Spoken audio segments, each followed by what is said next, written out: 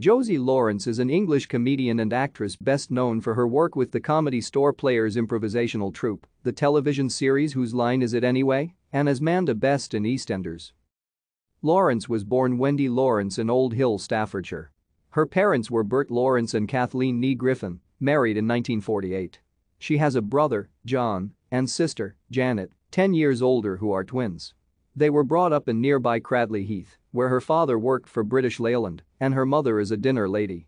She knew she wanted to be an actress at the early age of 5, and by the time she was 16 she joined the Barlow Players in Oldbury.